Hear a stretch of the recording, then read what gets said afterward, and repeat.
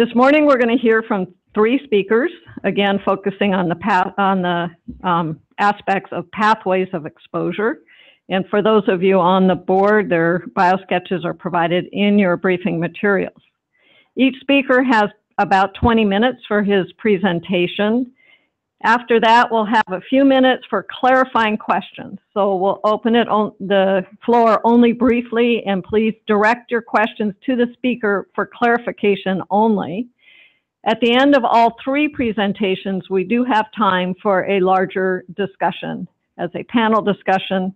The board will have priority in asking questions and having that discussion, but I will reserve a little bit of time at the end to make sure that we do have time for any questions, discussion, or input from our visitors or people that are on the phone and also on the live stream. So again, please be aware that this session is being recorded and it is being streamed live over the internet. For those of you who are on the webcast, please note that you will be on mute.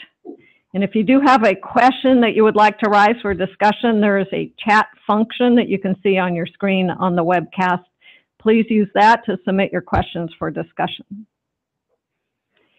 So with that, I'll introduce our first speaker. This is Jeff Plumley. He's with the USGS as the Associate Director for Environmental Health and Acting Associate Director for Energy and Mineral Resources. But he assures us that that has been his position for only the last few years, and prior to that, he's been a very dedicated scientist and has created a lot of information in the area of subsurface contaminants. His presentation is Transdisciplinary Science to Understand Natural Subsurface Contaminants and Their Health Implications. Jeff? Great. Well, thanks very much. Everybody can hear me, I hope. So I thought that I would give seeing the mix of talks that are being presented in these series of seminars, I thought I would take a little bit different tack that actually fits very nicely in with my science career up until a couple of years ago. And that's working across disciplines, transdisciplinary work. And we'll talk about natural contaminants in the subsurface. So natural and contaminant, people argue that might be somewhat of an oxymoron. How can it be a contaminant if it's natural? But it's a substance that basically can still have a health effect. And just a quick background for those of you that may not know the USGS. USGS is a natural science agency within the Interior Department. We're non-regulatory. We're truly interdisciplinary. We have biologists, geologists, hydrologists, geochemists, microbiologists, remote sensors, folks like that. And it gives us a unique power to look at source, transport, fate, exposure pathways, biological effects like toxicity and other health effects, and then working with public health people in other agencies and other organizations, what are the implications for human health? And these 2 mission areas that I'm involved with, actually, environmental health mission area is what I would call the water and biology component, and energy and mineral resources, which is where I spent most of my career looking at mining environmental issues or mining and health issues. That's more the geology component. And it's more or less the geology component with some water that I'm going to be talking about today. So I'll talk a little bit about exposure pathways for natural contaminants and then give some science examples from folks at the USGS, colleagues, and also from my career, just because that's what I know the best. And then if I have time, I'll talk a little bit about a slightly different topic that we find very interesting and compelling at the USGS, and looking at pathogens shed from their animal hosts into the environment as contaminants. So exposure pathways, basically, over on the left is a big unmined mineralized area in southwestern Colorado, but you can see the mines have come in and selectively put on underground workings.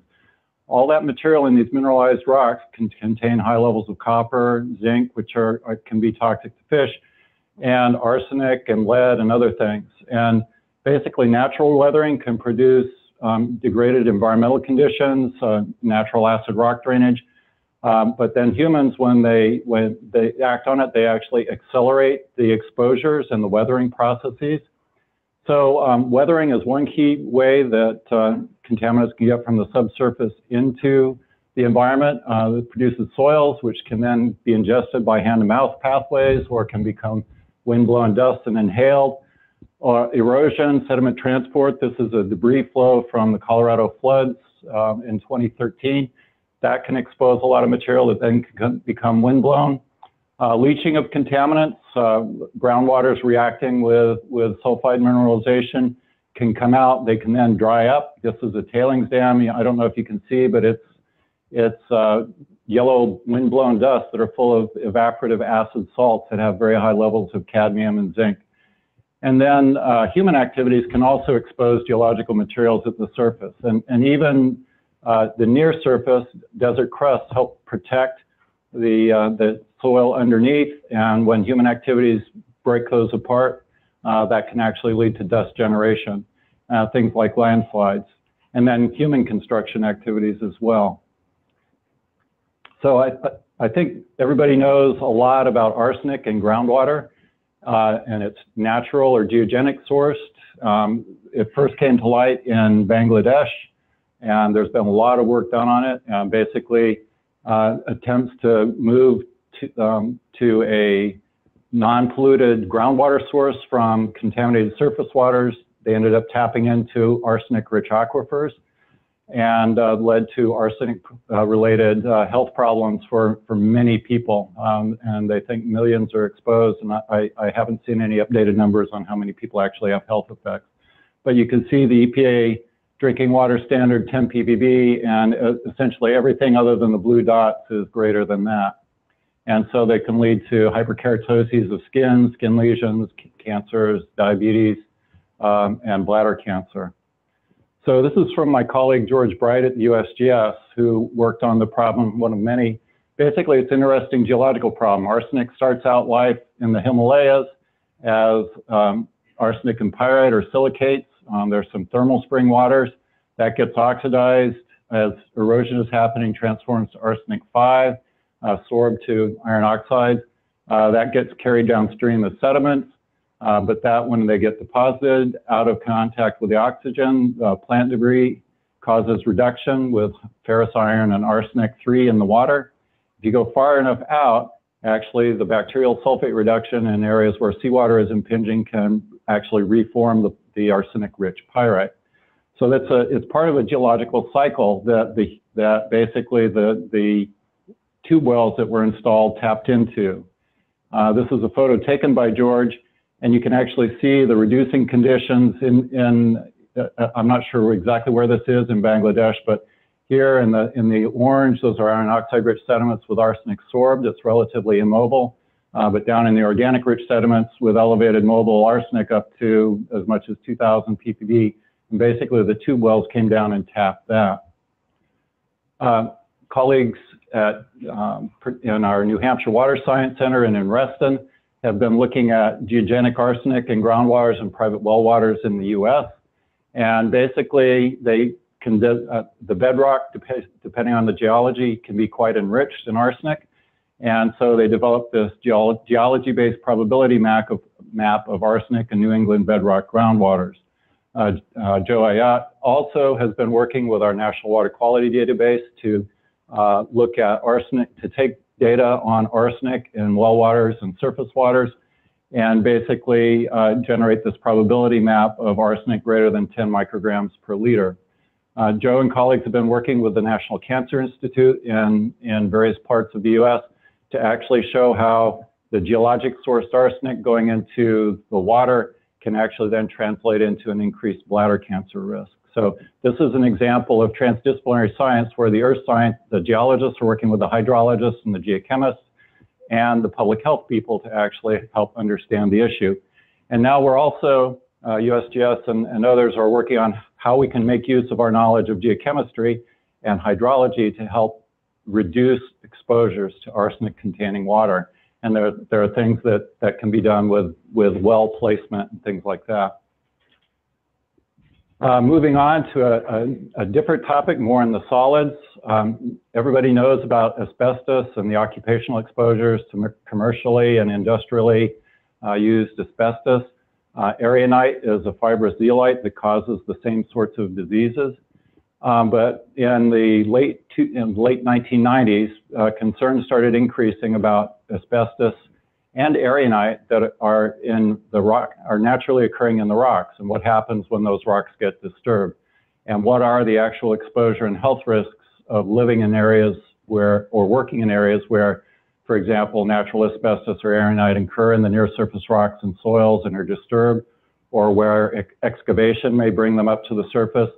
And in the case of North Dakota and erionite, they were actually using erionite-containing gravels to gravel the roads in the Bakken Formation where many trucks per day would drive over and generate these dust clouds. And so there's a lot of attention being paid to this, and there are a lot of headlines, but the question is, what are the actual risks?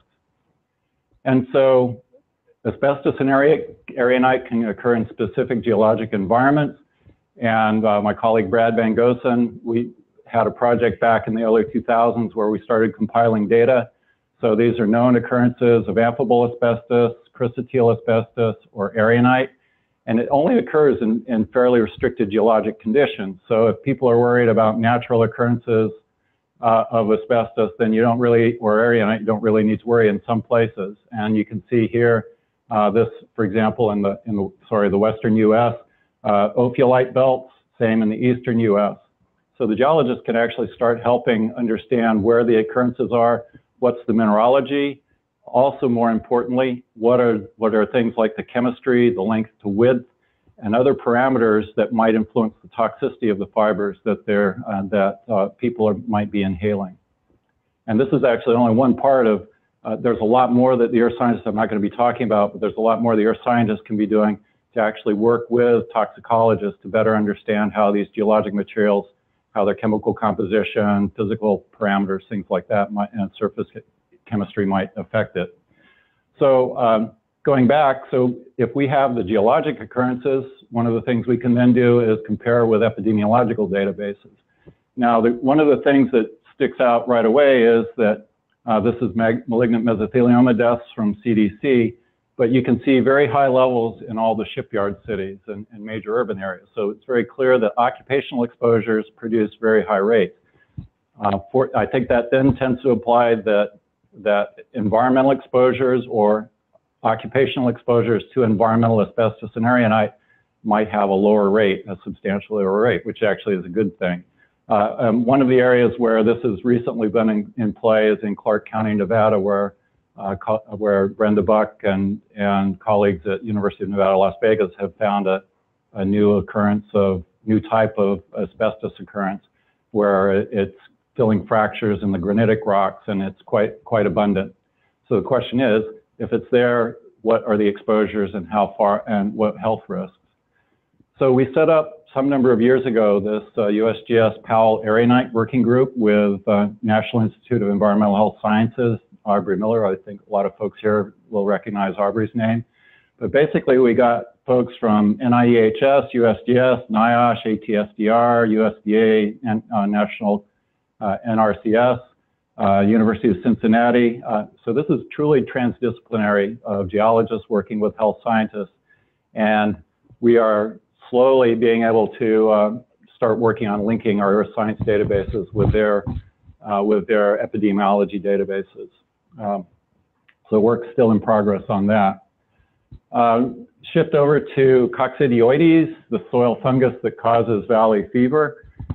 It's in the hot desert Southwest, and it's very expensive. There was a paper from CDC a few years back showing that from 2000 to 2011, the healthcare costs in California were greater than $2 billion. And this is the endemic range in 2010, but they're now seeing occurrences in southeastern Washington, Northern California, and other places as well. So it's interesting, is the endemic range changing, and why would that be the case? So this is a naturally occurring soil fungus. It was, I think, first came into prominence in the '94 California Northridge earthquake. USGS seismologist Randy Gibson worked with CDC. And basically, these purple spots are landslides in the Santa Susana Mountains. The green are marine sediments with possibly high boron. And these yellow dots are the occurrences of a valley fever outbreak that came within the first couple of weeks after the earthquake. It's basically a fan-shaped distribution of dust coming from these landslides. And there actually was an outbreak in sea otters offshore as well. So based on this, there was a lot of speculation that marine-rich shales and with the chemistry such as boron that might act as a microbiocide to enhance the competitive edge for the soil fungus against other pathogens. There was some speculation about that. So scientists are playing a role working with the health scientists to understand what are the soil characteristics that influence the favorability for growth of coccidioides. And colleagues at USGS, Fred Fisher and Mark Boltman, have been working on this as well. And it seems like there might be, since we're seeing it now in southeastern Washington, the geological characteristics of the soils are not the same as they were in the Northridge. So it seems like we're moving, it's a more complex model that we need to be looking at. One of the things is that soil fungus likes hot temperatures. It can't survive the really hot conditions in the very uppermost part, but it needs to, it can outcompete the others a little bit below the surface. So anything that gets down below that upper layer of soil, like human disturbance or erosion during a rainstorm that then takes the spores and transports them into sheet wash and overbank deposits from which dust exposures can occur, that might be something to go on. And we're working, we've got a project now with CDC looking at basically there are mechanisms now where they can actually test soil samples and see the presence or absence of the soil spores. That was a new development fairly recently. So it's that kind of work working together. What's the chemical characteristics? Are there certain elements that are enriched? Can we actually see toxins that might be in the soils that might be indicative of the presence and detecting it? Then what can we do to actually help prevent exposures and understand how can we predict soils where it might be present? The last one, and I think I've got a couple more minutes left, is work that we did with CDC and Doctors Without Borders on an outbreak of lead poisoning in northern Nigeria linked to artisanal gold mining. And this is a case where the subsurface contaminants were down below the surface, but they were brought up by these basically people working manually, going down on rope ladders and bringing ores up, distributing them to villages where they would first hand crush the ores. This was all going after gold. They would then grind them with flour mills. The same people set up a distribution network in late 2009 from the veins to the villages. They would distribute bags of ore and USAID flour, repurposed USAID flour bags, distribute them. People would buy them. They would hand crush them. Then they would grind them. The same people that set up the distribution network actually then purchased flour mills for each of the villages. You can see the dust. They would then sluice and mix with mercury for amalgamation. Usually for artisanal mining, mercury amalgamation is the key thing that's causing the health issues. But in this case, lead poisoning started showing up within 6 months in kids, and over 700 kids died, and many thousands of more were probably exhibiting signs of extreme lead poisoning. And you can see that little dot down that the person is pointing to in the palm of this child basically is all they get out of a big bag of ore, but that's enough to be economically worthwhile for the families to do this. And basically geology is an underlying contributor to the problem. This is the original quartz-rich veins that had enough gold. They weren't, I call them ores with quotes because they weren't really very high grade, but there was enough to process them. Significantly though, these were lead-rich, primary lead sulfide. The natural weathering of the gold prior to the mining basically transformed lead sulfide, which is relatively not bioaccessible in the stomach acids, into lead carbonate, which is highly bioaccessible. So it was the combination of the artisanal mining network and the flour grinding that actually combined with the geology combined to cause the problems. And so basically what we did was characterize, and we think our results aided in cleanup. Basically, these are scanning electron images on the left. Anything red is a lead-rich particle. And the scale bar is 250 microns, so anything less than that is basically ingestible by hand-to-mouth transmission.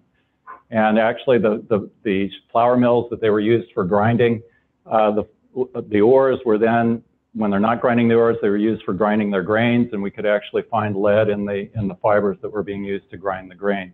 So again, this is a case where there's a geologic component, and it's the earth scientists working with the health scientists. We did bioaccessibility tests. I think I'm running out of time, so I won't talk about that. We could actually calculate uptake in the different areas per day, and basically under very dirty conditions, children, pregnant women, and adults were exceeding the provisional total tolerable lead uptake level. So I think these slides will be available. I'll let folks take a look at them. And we have a paper in Environmental Health Perspectives that summarize it. Then one last thing, an emerging contaminant possibly is avian influenza virus. What happens when birds, which pick it up from interactions with poultry in China, fly over and come in contact with poultry farms here, and they catch it, and they have to dispose of large numbers of fowl.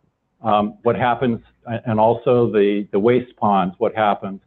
And so at the request of the Wisconsin State Veterinarian, USGS folks started working on detecting avian influenza virus in groundwater. And so I think this is kind of a new spin on contaminants. What's the occurrence and persistence? And if it's there, does it pose a health hazard? Is it transmissible and pathogenic? So with that, basically, with that whirlwind, I want to just call attention to our GeoHealth newsletter from the USGS Environmental Health Mission area that talks about a lot of our work, more traditional work, looking at contaminants in the subsurface, effects on biology, of contaminants and pathogens, and I'll leave it there. Thanks. Thank you. That was a very wide-ranging talk covering a lot of different topics. We do have time for a few questions if anybody needs any further explanation of any of the points that were made.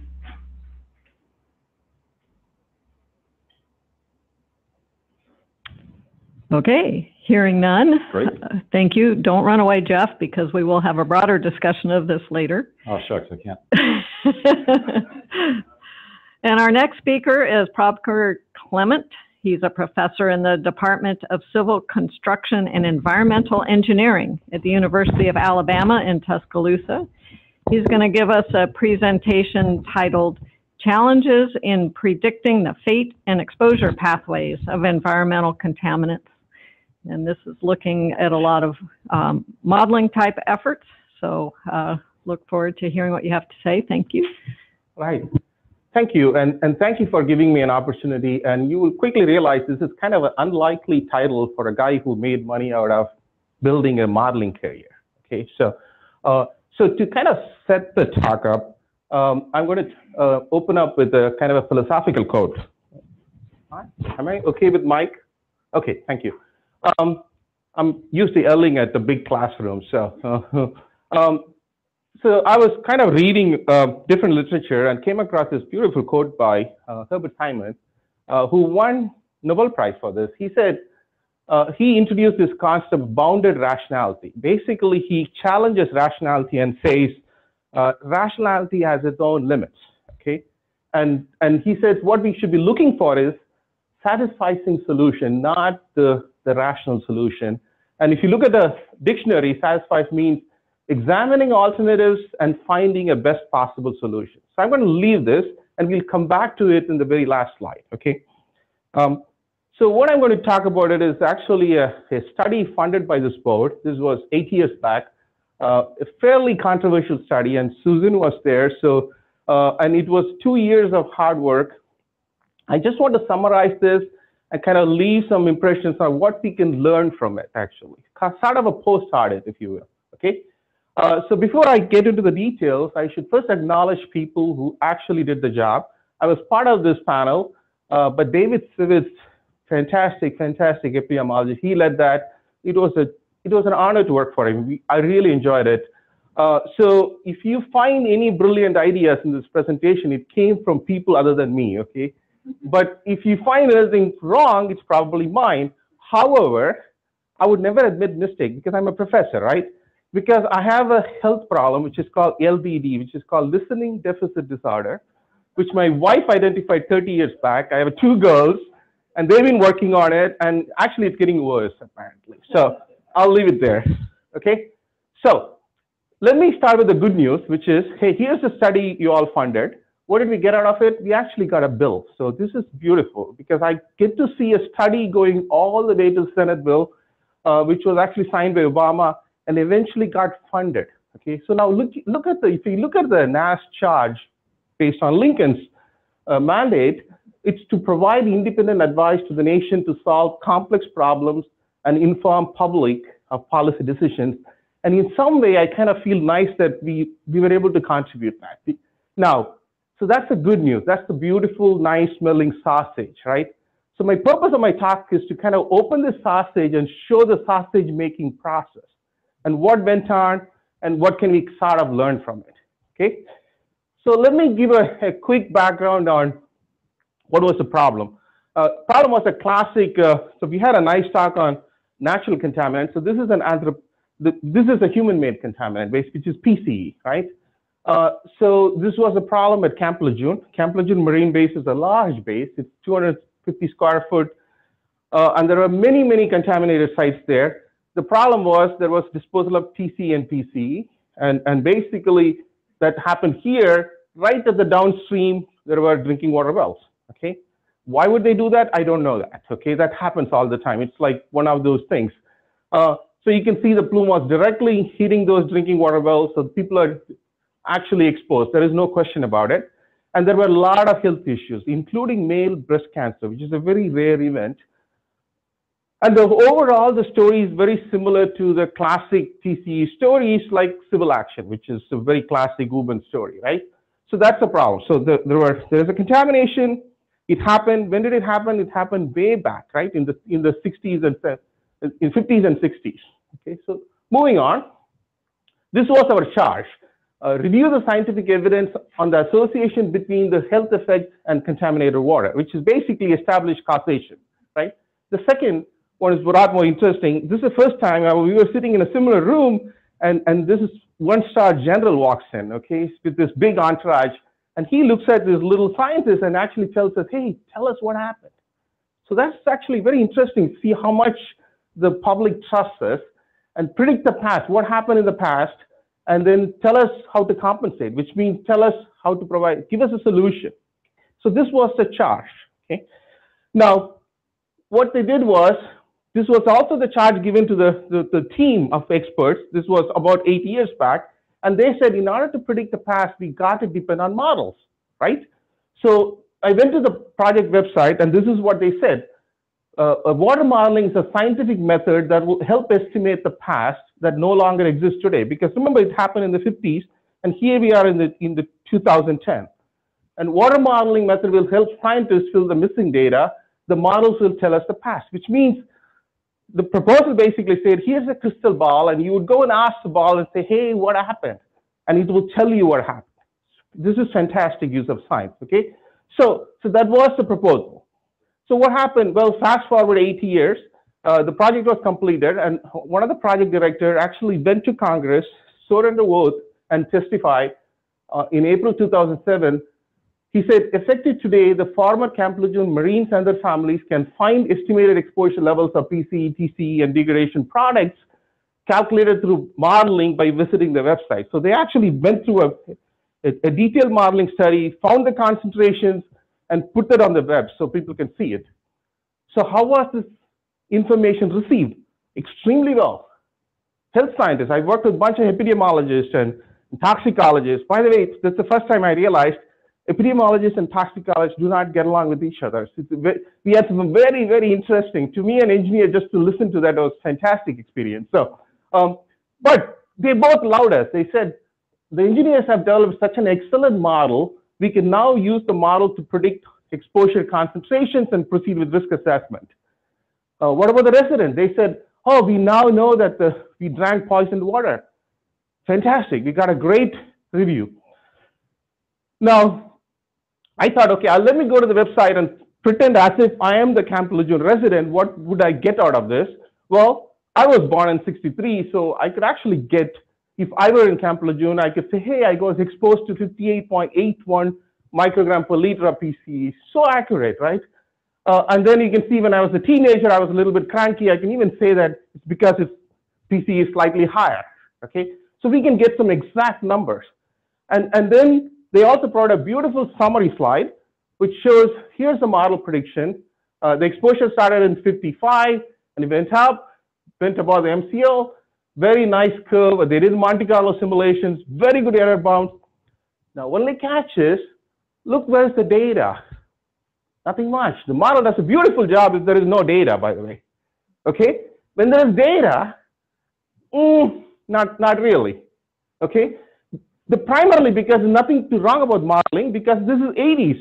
PCE was not regulated. There was no technology to measure PCE, right? So, but overall, it looked very nice, right? So what they did was they went ahead and said, okay, so here's the proposal to the Navy. We are almost done, but wait a minute, we need a few more health studies to finish up a few things. And we could not predict some of the degradation products. For example, PCE degrades to produce vinyl, which is a lot more riskier. So we need a little more reactive transport modeling, a little more complex model. If we can do that, we can exactly tell you what happened, and the problem is solved. Science can solve the problem, which is all great news. And this is where we came in as a committee to look at, hey, what should we do? What should we advise Navy to do, right? So while we are doing this as a group, one day I was just sitting on my couch and had this philosophical question. Are we really that smart to accurately predict the past exposure scenarios using these complex groundwater models, which includes my own work? I mean, I built some of these models myself. So I said, well, should I be really happy or should I be sad? I was kind of confused. Now, at the same time, this was 2010, I opened one of our top journals, which is called Water Resources Research. That's the top journal. And I found this beautiful paper where they actually modeled transport in a 40-centimeter column filled up glass beads, okay? And they filled the fine glass bead and coarse glass bead. So here's the picture. I actually repeated that in my lab. So you have a coarse glass bead, fine glass bead, same porosity, and they would send a pulse of salt from here and measure it, and then they flip it, send it from here and measure it, and then got the breakthrough curve. The basic model for that is we call a convection diffusion equation. It's very simple. Convection is the transport term, diffusion is the diffusive term. And then it doesn't matter how you flip, if your porosity is constant, it should give the same result. So, and it was actually done by Brian Berkovich, who is the editor of the journal. So here's the top scientist doing the top work, publishing in the top journal, right? So here's what data they got. So this is Obama was running for election, so yes, we can. So I was kind of excited at that time. So here is, you see a beautiful breakthrough curve. White is F to C, and black is C to F. Beautiful. So we find, yes, we can. We are great. We know what to do. Except one of his graduate students said, let's repeat the experiment at the different velocities. And then everything falls apart. They can't predict, actually. The model fails. Okay. Now think about it. Here's the top scientist trying to model a 40-centimeter column filled with glass beads, and he can't predict it. Okay. But I go to the National Academy. Here are the scientists who are telling me what was the PCE concentration? 120.57 microgram per liter. Perfect. Okay. Is there a problem? So what can we do about it? Well, my conclusion was the basic convection diffusion equation. I now call it as a convection confusion equation. Okay. So the velocity is like a convection. Somebody will say that's the velocity. We get it. And then D is confusion term. We'll just throw it in and forget about it, essentially, right? So look at the reality. A PCE contamination has got a spill. It dissolves, dissolution, and then the complex geology. We don't even know how much PCE disposed because nobody is going to keep track of how much PCE disposed, assuming, hey, there will be a modeler who needs this data. So let me record it. No. So we don't know the source, right? So under this condition, what the proposal was, what should we do? What's the purpose of more health studies and advanced modeling efforts in resolving a complex policy problem like this? Well, we said, let's go back and look at our charge. What was our charge? Well, review available data and see whether there is causation, and what would we do in terms of additional research, and how can we compensate the residents? So our report, which was a 300-page report, had an executive summary. It said, sorry guys, science cannot establish causation in a timely manner. Of course, we defended it. Why? Okay. And then we said, stop research. Okay. Develop a policy solution based on what you have, which you know there were contaminants, you know they were exposed, come up with a policy solution. Okay. Now you can see, I remember this doing in Camp Lejeune. The residents were totally unhappy. They said, well, these guys were paid by the industry. And of course, my colleagues who got funding on this project, they were unhappy. Big schools, they lost money, right? Politicians were unhappy. Navy was not happy. So I remember meeting David after this public hearing, and he said, Prabhakar, you know what? If everybody is unhappy, we probably did something useful. So let's leave it like that. Okay, that's all. So now, fast forward, several years later, there was a policy solution. So there was an act signed by President Obama in August 2012, and then it was actually funded just before President Obama left his office. And the funds basically decided to supplement eligible veterans who were exposed 30 days cumulative. How did they come up with a 30 days? It's a sausage, actually. It's a policy solution. There were the actual modeling results were used, and then they eventually come up with some sort of a policy solution. And that is the best we can do in a time-constrained manner. Okay. So the question is, what can we learn from this experience? Well, I believe rational scientific solution to environmental problem because tons of data. Therefore, a true scientifically defendable solution is literally a mythical solution. Doesn't really exist. So what we need is a bounded rational solution. So what next? Well, let's go back and look at Herbert Simon's quote. When he introduced the concept of bounded rationality, he said, human decision-making process is always limited by available knowledge and our mind's ability to process the information, even if it is available. So what we should do is, we should always ask the question, how much complexity is needed to derive a satisfying solution or a bounded rational solution rather than a truly rational solution? Now, how do you go about it? Well, here's my first attempt. Look at a science or a modeling. So here's a plot of, based on my experience, the money we invest in modeling, whereas the benefit we get, okay? Now, if there is a spill here, you came to me, I can tell you at least the spill will go this way or this way. I added in value to you, okay? Then I will put a well and tell you how fast it goes and say, hey, don't worry about for 4 years. I can tell you it'll take about 4 years. You don't have to panic now, okay? I added value. I'm doing some modeling, some analysis, but there comes a point you start throwing money, it plateaus out. And then comes a later point, you throw more money, you confuse the problem. You started losing value, okay? Now, where is this point? I don't know. I really don't know. But at the minimum, we should have in our mind this curve, essentially, this information curve, okay? And what I also suggest, so with that, here are my specific recommendations. I was actually with Star Wars Papadopoulos company yesterday, gave the version of this presentation. And he said a consulting company, he's a National Academy member, can look at some of their old data and perhaps generate these curves, which will be a good information for people to have. So perhaps review past assessments and develop a series of cost-benefit curves that can be used to build a bounded rationality framework. That's one option. And second one is establish an expert panel to review worthiness of large groundwater assessment projects. The beauty of our panel was we reviewed something before it started, so we can actually make some input into it. A completely impartial panel, academy can do it, somebody can, or AGU, National Groundwater Association can do it. How? I don't know. But that's a worthy step. The last but not the least, I'm not sure Susan would like this, it'll be nice to go back to Camp Lejeune and do a post-audit. We never do this, actually. We do a study, forget about it. We do a study, forget about it. Here's an opportunity for the National Academy to go back and say, hey, here's the study, we went through it, what can we learn about it? And I believe there is a ton to learn from that.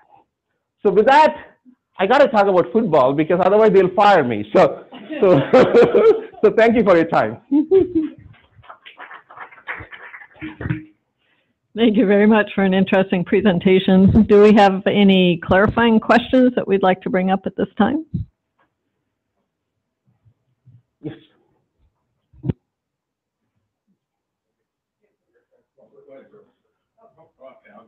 So I was challenged a bit to understand the precision that was used in the number that you said about modeling, and you know, as we think about it, you can get, you know, as many decimal points as your model can derive. So you have to truncate that at some point.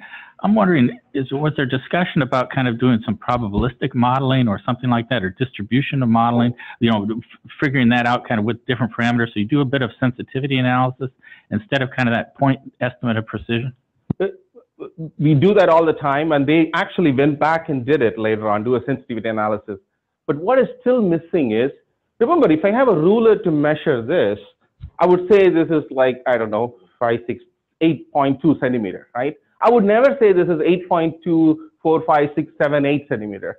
But in modeling, we have different types of models. Analytical model, simple numerical models, complicated models. That's like vernier caliper to a ruler to eyeballing. We have never had a serious discussion on accuracy and precision of models per se. We still do Monte Carlo, some probabilistic analysis, but we never really associate a precision to the modeling complexity. That would be another interesting thing to think about.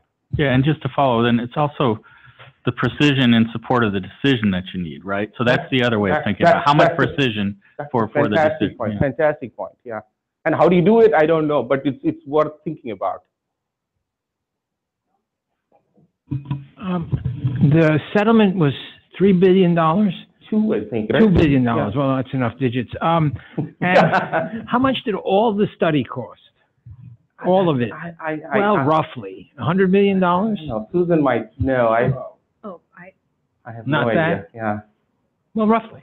No, I would say it's about $100 million. Okay. Yeah. My point is, you could spend another $100 million, which is what? 5% of $2 billion. Might that not have moved the $2 billion one way or another? Is it the time constraint that you were after, or is it the money constraint? Time constraint. Oh, Because that's think about different. it. Think about it. These people are already sick. Okay. And so they might be dead and gone. next question.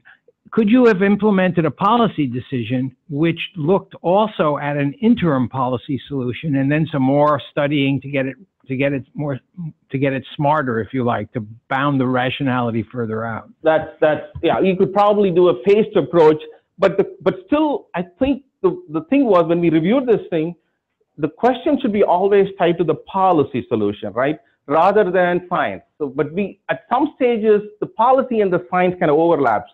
So when we saw some of the proposals, we said, take it to NSF. It's a great problem, actually, but it's not a problem to resolve this policy solution. So how do you differentiate that? That's a challenge. But that you got a great point. We could do a phased approach. Good. We'll have time for further discussion on this. So, Steve, did you have a clarifying question? Okay.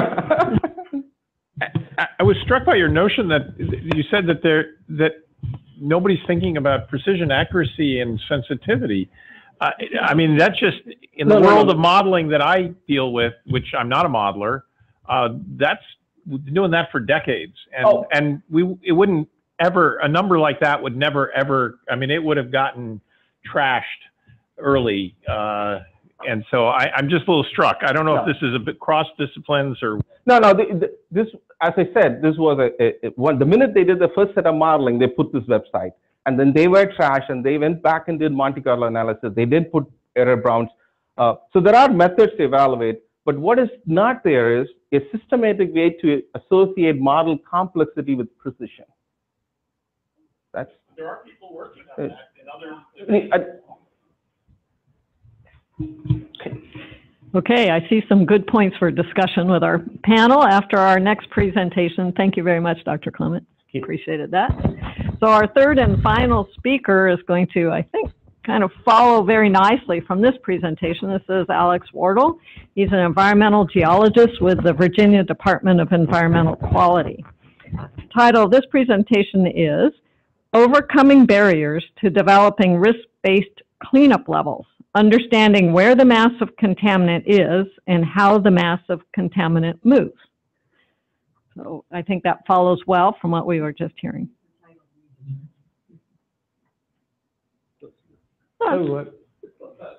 Says it means the same thing. Or we'll find out from Dr. Waddle if it's different. So it would fit better on the slide. I apologize.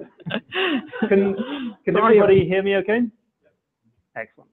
So I'm a geologist with the Virginia Department of Environmental Quality, and I work primarily on petroleum spills. So we've basically been spending the last 30 years trying to get to that bounded, rational solution that Dr. Clement was talking about.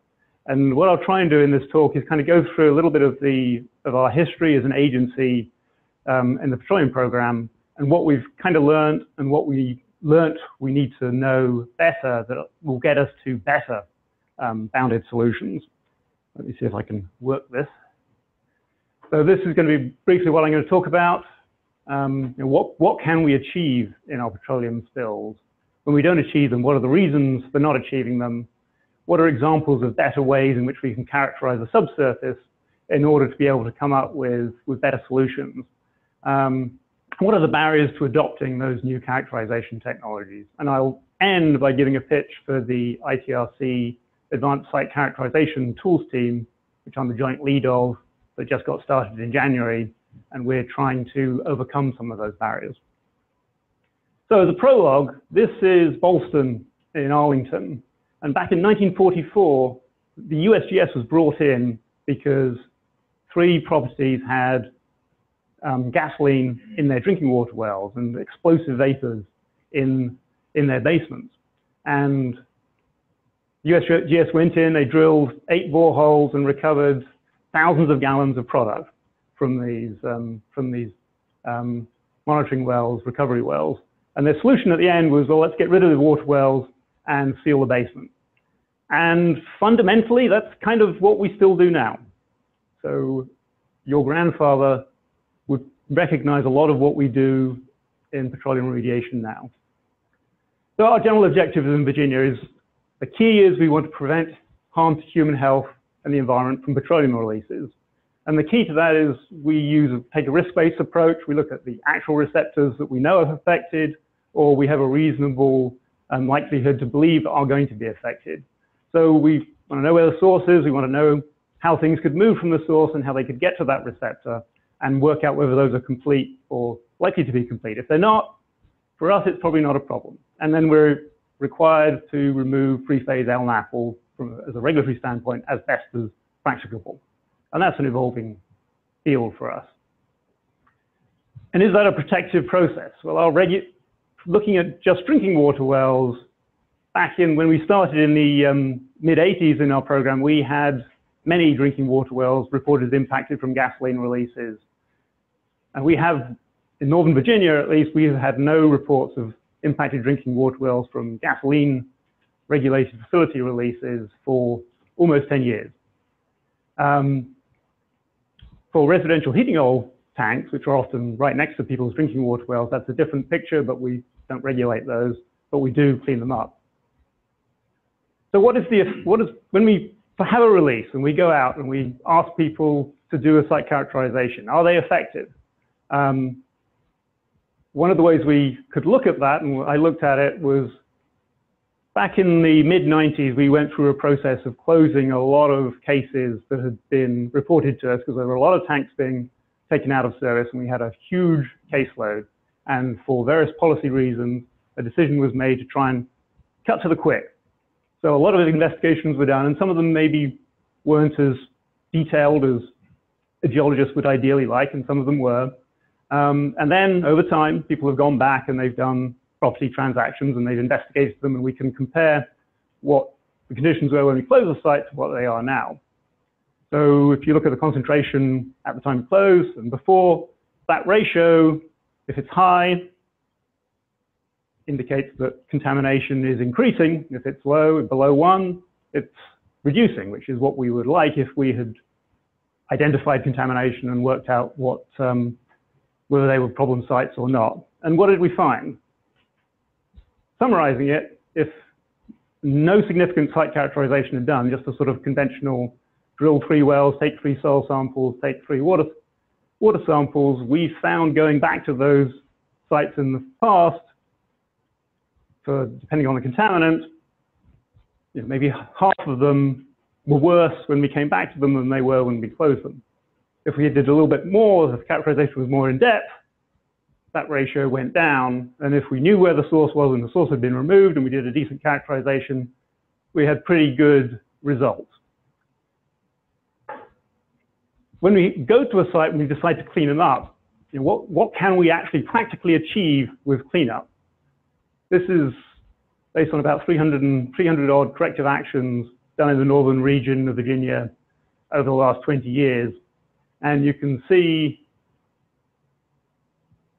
this above this side of this green line is basically, it got worse after we did the cleanup. From here to here is 1 order of magnitude reduction. So we're pretty good at achieving 1 and 2 orders of magnitude reduction, but any more than that gets kind of tricky for most of our sites. And you know, this is the MCL for benzene, 5 micrograms per liter. So we're about 20% of our cases groundwater could achieve the MCL. Now, go back to the slide I showed earlier about affected drinking water wells. Oh, this level of remediation was sufficient to be protective of those drinking water wells. And so it is effective, it is a rational solution, but it's not necessarily achieving what people think we might be needing to achieve. So why is this? One of the issues is historically we're focused on just the regulated contaminant, the contaminant that has an MCL. If you might be expanded to the priority pollutant list that EPA provides, but a lot of times, particularly in our program, we're just, you know, historically when we first started, we were back in the 70s, could we see oil? And that was the indicator. Then we were doing just measures of TPH. So, you know, 1,000 micrograms per liter plus of contaminant, not really looking at anything lower than that. And then we moved through, we looked at the BTEX compounds, and now we're starting to, we've looked at the additives in the 2000s, and now we're starting to look at more breakdown products. And historically, when you do these investigations, you take a couple of samples, they're analyzed to a very high level of quality control and precision in the lab, but there's only a few, and so those results have to be averaged across the site. They're extrapolated between different media.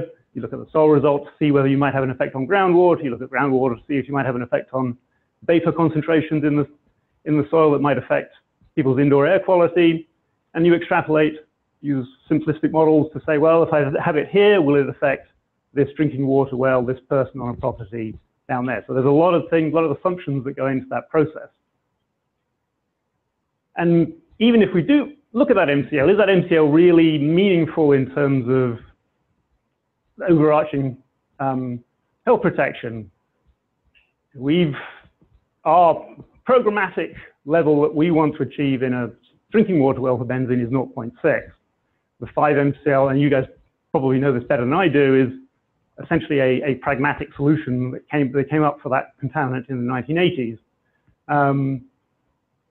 If you look at air, the parts per billion are again significantly less than the MCL. So the MCL doesn't in and of itself mean it's protective. So maybe it's not, it shouldn't be used as just the arbitrary threshold that we want to get to clean up. We want to use to demonstrate cleanup. So what do we miss? Typically, we can't investigate the source. We may not know exactly where the source is. If the facility is still operational, we can't get underneath the tanks. If there's been a development over it, we can't drill through the buildings. Those few samples are not representative. We know there's a whole range of contaminants that we're not looking at that are part of the petroleum mix. And we can't extrapolate between media. And the pathways can't be simply or easily modeled, again, as Dr. Clement kind of indicated to us. So this is an example of, you can't use one media to look at another. This was a series of about 40 divestment investigations that came to us. And you can see there's really no link between the groundwater concentrations and the soil concentrations. And again, this is the typical divestment investigation is 3 or 4 samples of soil, 3 or 4 samples of groundwater. If historically we've always looked at a 20, 30 foot long well in the groundwater with maybe 10, 15 foot intervals that we're sampling, when we've broken that down into individual 1 to 2 foot sample intervals, you can see that this is an average of lots of very different things happening through the groundwater column. And this, again, is for petroleum contaminants, which historically have been considered to be stuff that floats near the surface. But once it gets into the water column, it moves with the water molecule. Petroleums of mix, say VTEX, we didn't look at it before the 1980s. Additives, we didn't look at up until before the 2000s. Many of the constituents of petroleum and other complex pollutant mixes don't have MCLs. Many don't necessarily have a health-based risk, but they smell bad if they're in your water or if they're in areas getting into your basement. That's still an issue. We can't ignore that as an agency, but what do we use as a way to regulate that? So it's just a simple example of these 2 big heating oil USTs, been in place since the 1950s. Discovered there was a spill when they were closed. Did a conventional borehole, put in a well, found that there was product here and some soil contaminant concentrations.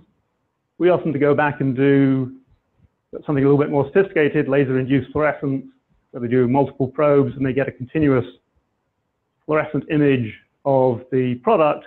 And this is what the plume actually more likely looks like in the ground.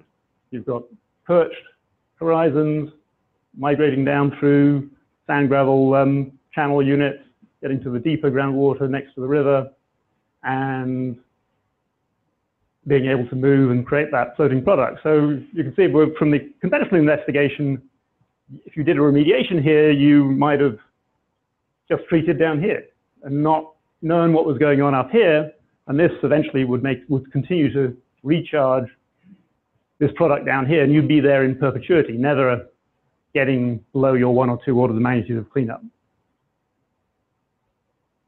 This is an example of complex geological pathways. One of these rare cases, we know exactly when the spill occurred, we know exactly where it is, and yet it created some complexity for us.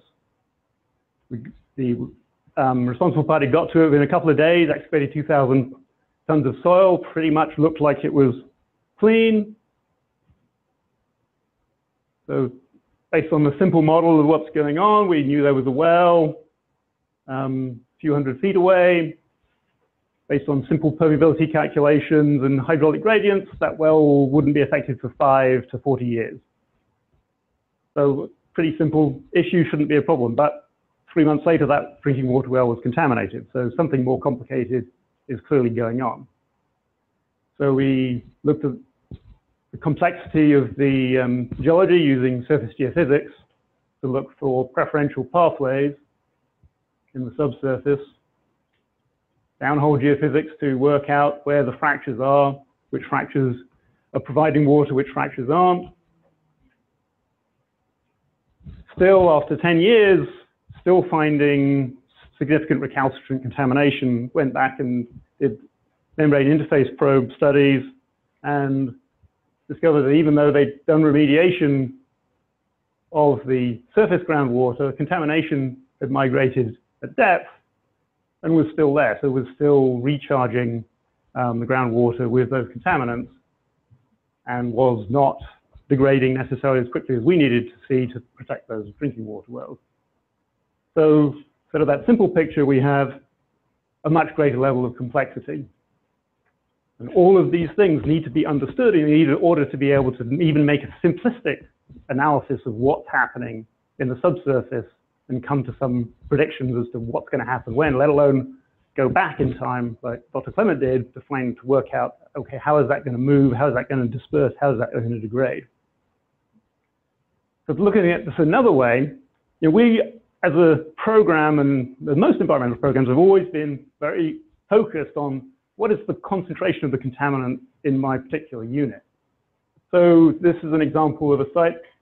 These are orders of magnitude, but they're pretty close in the 3 different units in the geology. When you look at where is the contaminant actually being stored, in this weathered unit, there's a lot more porosity. It can hold a lot more contaminant. In the transition zone, where it goes from the weathered unit to the bedrock, there's pretty much good storage, and virtually none in the bedrock, which is just the space and the fractures. But where is it moving?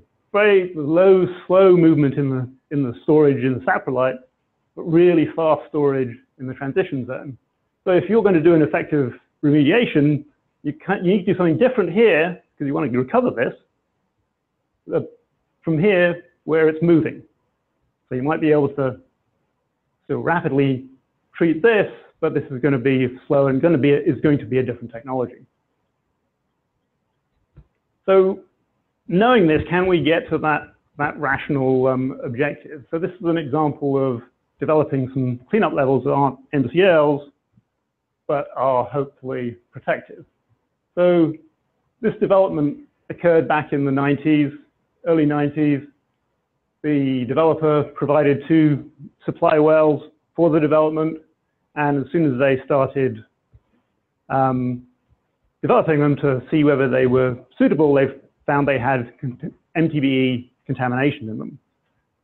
And this was in the sort of late 90s, 2000s, and we had 3 old gas stations here where we had cases and they were closed because we didn't see any problem. The town was on public water, no real issues, no real levels of contamination. But once they put these wells in, we went, oh, there could be a problem here. So they went out, they ended the geophysics to find preferential pathways. Broadly speaking, some fractures oriented in that direction, but dipping in that direction. And we realized that probably we had a problem, but how to deal with it. So going in over the years, as mediations happened, we wanted to bring this to a close. We had spent about $4 million on the cleanup of the various properties, and the agency was running out of money from our funds. So we did a little bit more complicated investigation, did put these multi-level samples in, worked out where things were moving, and decided to work some mass flux calculations to work out, okay, what's actually going to happen when we turn these wells on? So by understanding what those levels were, the relative transmissivity and concentrations, what is the mass in those units, work out what are the pumping rates of the well. If we could get an average of 100 micrograms per liter in the area of the releases, once we pump those wells, they should get down to an acceptable level. And it's pretty much what happened. Those wells, before they were pumping, were in the 100 to 200 level. We were able to, based on those predictions, stop the remediation here. And then when the pumping started, rapidly fell down until now they're in the 2 to 4 micrograms per liter level, which is more than acceptable. The town required the developer to put in a treatment system that was capable of achieving this level of cleanup. So we are pretty comfortable those wells are protected. So in order to make good decisions, we need to understand that heterogeneity in the soil and the rock controls what's going on. We need to understand that distribution is going to be complex and requires a lot of more detailed, but not necessarily precise characterization. If we understand those, we can understand how the contaminant moves, we can understand how it moves in the soil column, how it moves in the water. It is complicated, but it's geology, so we know how that works. So these are the sort of new, and I use new in inverted commas because many of these tools have been around for a long time, but with the available computing power we have now and the ability to resolve the information that comes from these tools in a much more precise way, we can use these, we can use them on site, we can get decisions very quickly, we can communicate them to affected parties, to stakeholders in a very direct way, in a very graphic way that allows people to understand what's going on. There are some other newer things, directional drilling. Again, the oil industry has been doing that for a long time, but as environmental scientists, we don't use that. And with the drones now, I'm quite excited that remote sensing is going to give us the stuff that we used to have an aeroplane for, we're going to be able to use at our site or large site level on a routine basis. So the barriers to use. Lack of understanding of these tools is one of the main barriers. People perceive them as being very expensive, they don't know what tool to use, and they're not readily available, and it's difficult to interpret what's going on. On a minor regulatory acceptance, as regulators, certainly in Virginia, we're not obliged to require any particular tool, but when we get to a decision point, we're probably always going to come back to eventually we need to have a lab analysis that gives us a number. So in order to overcome these barriers, the ITRC has formed this team on advanced site characterization tools. And ITRC is, if you're not familiar with it, is a group led by the states. We bring together federal agencies, private companies, and state workers to work out what the current environmental science is and how to get that into our hands as state project managers. So it's sort of the work you do, we try and use that to come up with pragmatic ways of getting us to be able to apply the great stuff that you guys create for us. So that's our mission. And the key thing is when you come into the ITRC, it's a whole group of different professionals from different backgrounds. But once they're in that group and they are producing that guidance, that's what their objective is. So the other people working on overcoming these barriers, the EPA is doing a lot with enhanced site characterization training. So the ESTCP has got some great guidance and webinars out. ITRC has been working on various aspects of this for a while, and you guys here at the National Academy have been doing some very good stuff. Okay, and I'm just going to leave that for a little synopsis of our team that is working on this. So anybody who's interested in participating, please join us. Okay. Great, thank you very much. Any clarifying questions from the board? I do have one question. You were talking at the beginning, and we kind of framed this whole thing as exposure pathways for human health and environmental risks. So you did mention in your talk that since I think it was 2004, you've not seen any groundwater intrusion into surface water, which is one area to get ecological risk. Are there any other ecological risks that you would consider from groundwater contamination? From a programmatic view, we're typically looking at surface water. I mean, we would also look at marshes and any sort of part of the water environment. I think, is that what you're getting at? Yeah, precisely, because often as ecotalks, people get pulled into some groundwater discussions, and I am frequently scratching my head and saying, if you have no hyporheic flow into surface water, what is the question here? So I was wondering if you had any experience with other types of ecological questions in that regard. Yeah, typically as a program, if we don't see it, if it's not a visible oil, then we're not necessarily being made aware of it. But we know, again, from the MCL perspective, there are many contaminants that the MCL may be one level, but the actual, for an environmental exposure, the level, acceptable level for our water programs will be at a lower level. And we have to bear that in mind when we get to the point of corrective action. Gina? Yes, you mentioned vapor intrusion in your presentation. I was wondering if you could talk a little bit more about how you approach that issue, because I know that there is quite, as I understand it, quite a bit of controversy around the use of attenuation factors to predict vapor intrusion versus, I think it's the Johnson-Ettinger model, and different sort of schools of thought about how to look at that issue and focus on when to collect actual data on indoor air. Yes, and that could be a whole talk all of its own, as I'm sure you know. The key things from the petroleum perspective, the reason why Johnson and Ettinger has gone out of favor is because we understand that petroleum degrades. Once there's oxygen in the soil column, petroleum in the vapor form degrades very rapidly. And we have the data to support that. ITRC did a study a few years ago, put all that information together. EPA, I think, is taking it on board with their latest guidance for vapor intrusion. And certainly when we've looked at it on a case-by-case basis, we can see that pattern. Typically, once you get outside of the mass of contaminant, if it's in the soil or the water column, and you can measure oxygen, we can't measure petroleum vapor. So that's kind of, from an investigation point of view, that's kind of been our threshold. It's like, if we think there's a problem, let's do subsurface vapor sampling and air sampling, oxygen, carbon dioxide, see what that pattern is. If that shows it's breaking down, we know we don't have a problem for the structure. If we find it's still there at the level of the structure, then we have that question, do we go into the structure to take a sample? And unfortunately, the contaminants we're looking at are ubiquitous within the built environment. So once we go inside the house, we will find those petroleum contaminants. There's no question.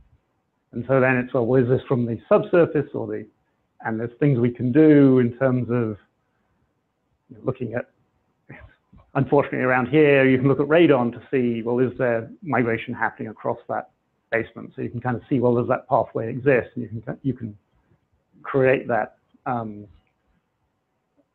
relationship that allows you to make a rational decision as to, is this an effect?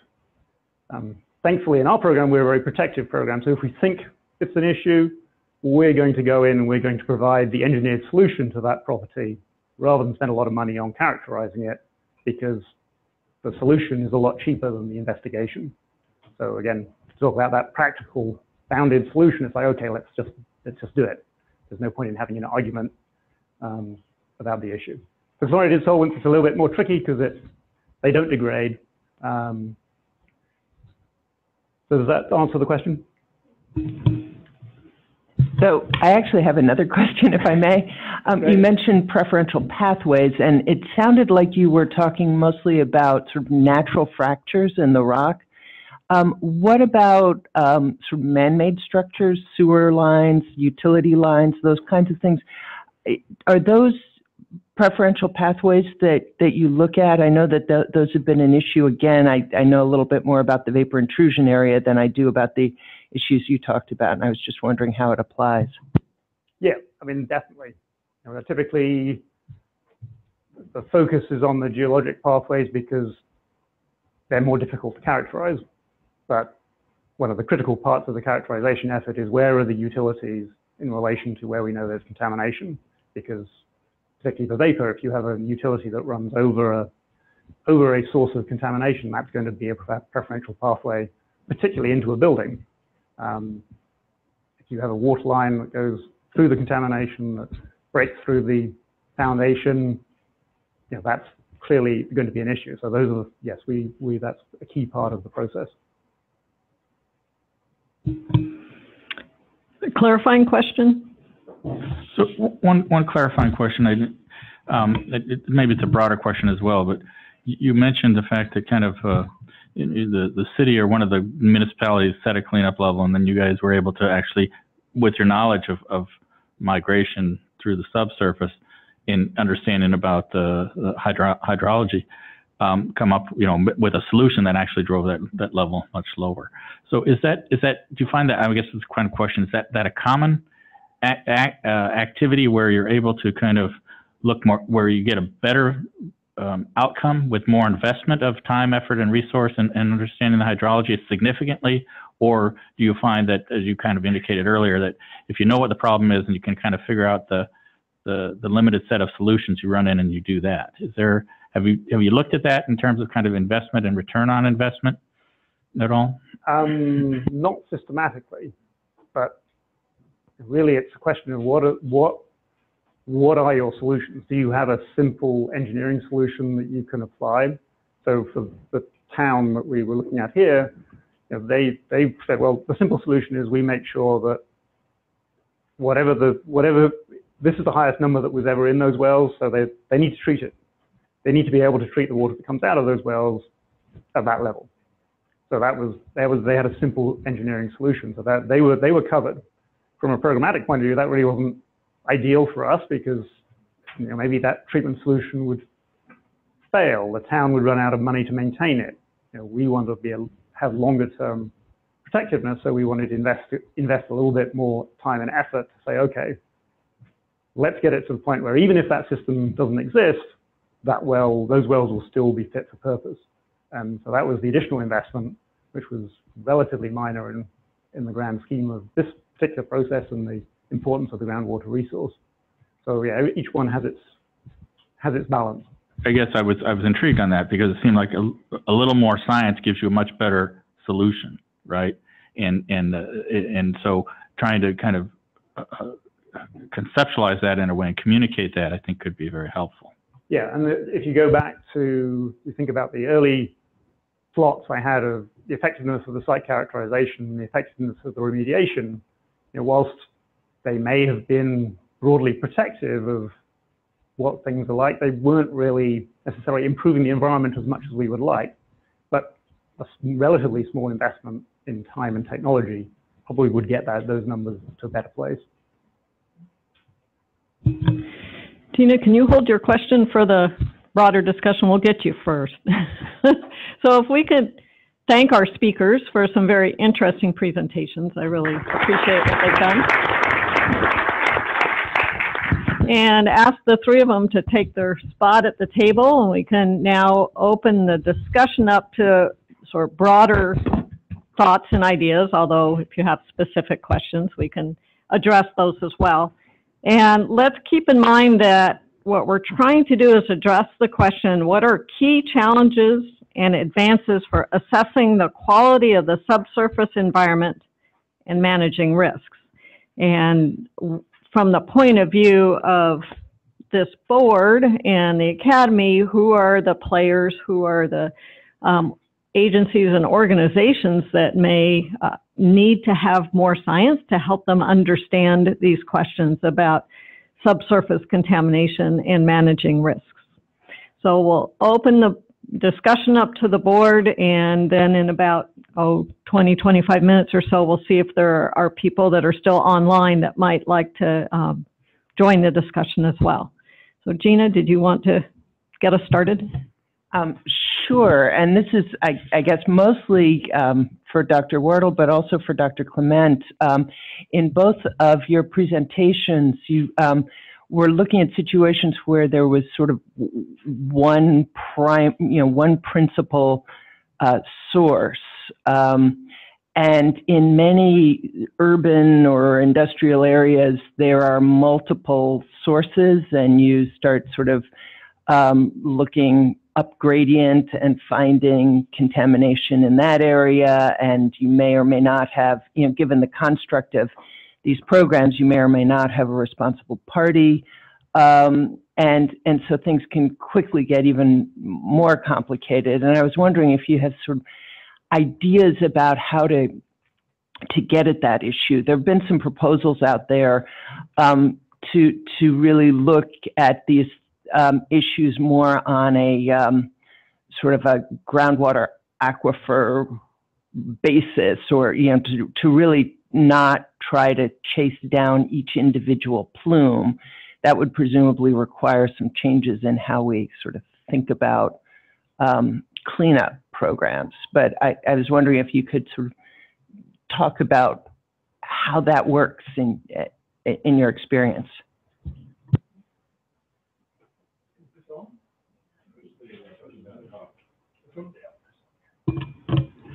So just from my little universe of the petroleum program in Virginia, we are constrained by the laws and regulations to just do it site by site, and that's frustrating.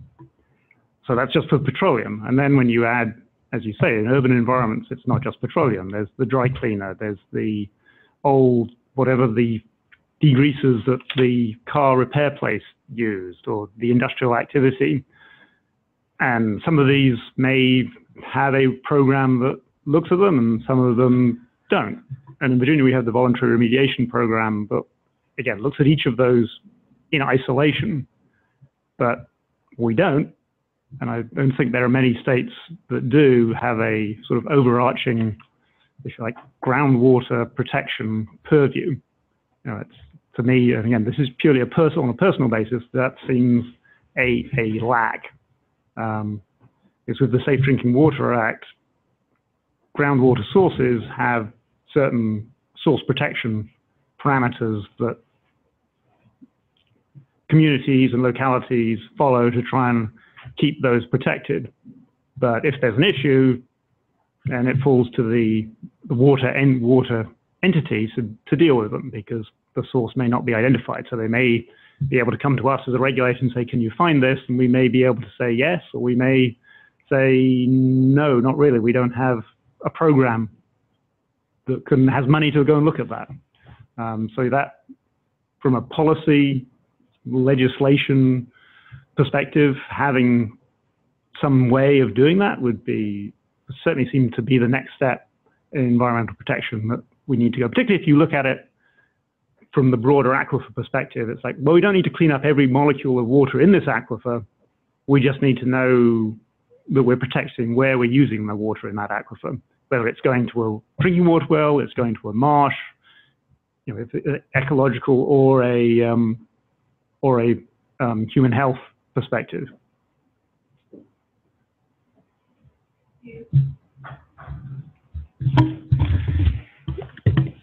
In my part of the country, perhaps the highest risk subsurface contaminant, and I thought of this with the vapor intrusion story, is radon. And we worked hard to try to get a bill through the legislature to measure radon in schools. And it failed because it was opposed by the school superintendents, because there's no money allocated to solve the problem, so they didn't want to measure it and know what the problem is. And I wonder if there's a lesson there in other areas, or if even radon is a subsurface contaminant as we're thinking about it here. Well, certainly, since I talked about geologically sourced arsenic, geologically sourced radon is very clearly one that's been up on people's radar screens for a number of years. So it is yet another one, and the interesting, because of the characteristics, it can have multiple exposure pathways as well. It can become volatilized and go into basements. Out in Colorado, where I spent most of my career, the Pikes Peak batholith, some of my colleagues looked there, and you could actually, the biggest exposure pathway was when people would get their water from the wells and they would heat it up for their morning shower, and then it would volatilize into the shower, and that was a very big exposure pathway. And so I don't think it's appropriate for me to weigh in from policy perspectives, but certainly from a communication standpoint, how can we effectively communicate? How can we understand, at least provide people the tools by which they can understand this, and how can we actually get the data that would allow them to understand, is there an issue or is there not? So that's not really a good answer to your question, but I certainly would lump radon in with the geologically sourced, naturally occurring, but in some cases human enhanced exposures. Yeah, question for Dr. Clement on the Camp Lejeune study. Actually, a couple of interrelated questions. It seems to me that a key piece of the equation in a situation like Camp Lejeune is the degree of confidence that you have in the causal link between cancers in this case and exposure to the contaminants, and if the evidence is suggesting that there really is a causal link, it may be that on the exposure characterization side, you can tolerate a higher degree of imprecision than in a case where the causal connection really is open to dispute. And so my question is what degree of confidence was there about the causal link between contamination with PCE and TCE and the adverse health effects that the community was reporting? So I got to qualify my answer because, first of all, I'm not an epidemiologist. So, but having sat on different meetings with epidemiologists, the real bottleneck was tracking people. Remember, in Camp Lejeune, these people come and serve for 30 days to 60 days, and then they leave. Okay, and then some cases, the babies were born there. They were little children, basically. They were born there. So there was no record to track them to find exactly when they were there. And then, so there were two pieces, right? The groundwater piece is different, and that's what I looked at it very carefully.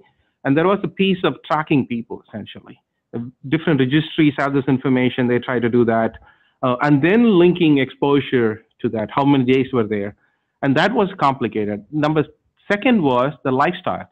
So people leave, and they were young, 21 to 25 years old, and now they are probably 50, 60 years old, and they have certain disease.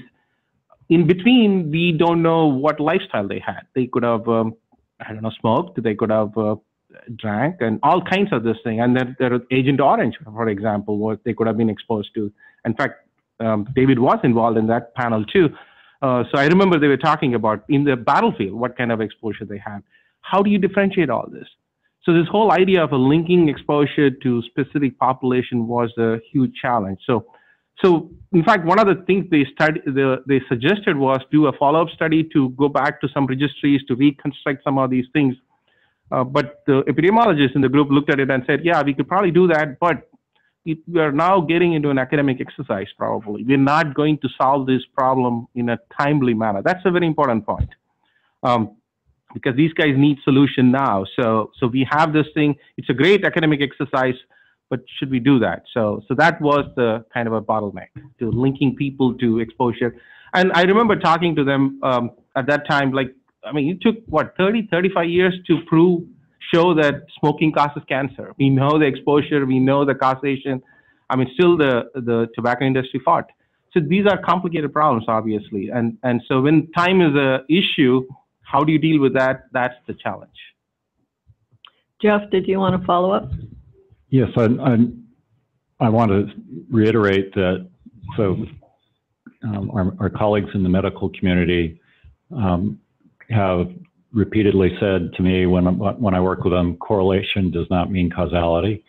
And so that's actually a key place where the earth scientists, the geochemists, and folks can actually play a role in helping cement those links. So using the lead poisoning in Nigeria as one example, we were actually able to show what the mineralogy was. Just because something's high lead doesn't mean it will actually be really highly bioaccessible, and the exposure pathway could vary as well. So we provide the tools that can help them understand how people are taking it up. Is it actually, if they're taking it up, does that mean that it's actually getting absorbed? And if it's getting absorbed, then we actually have tools that we can use to help understand its distribution in the body. So it's, again, a key part of the transdisciplinary aspect of the whole process, that bringing all the different disciplines toolkits to bear to help understand, is there actually causality from the correlation, and providing that refined information. And particularly in cases of complex exposures as well. One of the things we found in Nigeria was that the people were not, so they were also getting exposed to the mercury. That was the lead that was manifested first, but then they were also getting exposed to high arsenic, high antimony, and high manganese, and high crystalline silica. So there's all these complex things that they were getting exposed to. And what are the combined effects? What are the sequential effects? What will happen first and all that? So there's a lot of complexity that we really need to be working together to help understand. Thank you. We're going to do Dom, and then Bill, and then George, and then Les. I was struck by the groundwater modeling presentation, which basically suggested that if you could figure out where the water was going, you could figure out where the contaminant was going. But of course, you've got reactive transport to worry about. And in particular, you've got sorption to the solid phase. You make a 1 order of magnitude mistake in the partition coefficient. You make a 1 order of magnitude mistake in the time that it takes to go from here to there. There are not a whole lot of models that can calculate sorption coefficients to 1 order of magnitude precision. So how worried are you about that? A great question. So here's how I look at it. So I'm a model developer. So some of my code called RT3D, which is a reactive, I made my life doing reactive transport. The problem is I can put all these nice parameters. I can use different isotherms. I can do rate limited absorption, all these things, right? And then we can do parameter uncertainty to create bounds and all that. That's model uncertainty, right? But that is an epistemic uncertainty. When I built the model, I knew I put in something which I'm not 100% confident about. I mean, like, for example, I would go back and even challenge the basic Darcy's law. I mean, Darcy did a little column experiment and defined hydraulic conductivity. It's a macroscopic description of our head loss, essentially, right? So there are epistemic uncertainty. How do we include that? That's the challenge. That's where I think an expert panel would help. Somebody would sit together and say, hey,